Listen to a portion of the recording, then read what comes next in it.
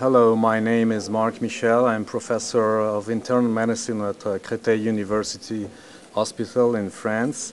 I was pleased to give a presentation entitled Anti-CD20 Therapy in ITP, Old and New, as a part of the 2010 ESH International Conference on Immune Thrombocytopenia held in Lisbon, Portugal.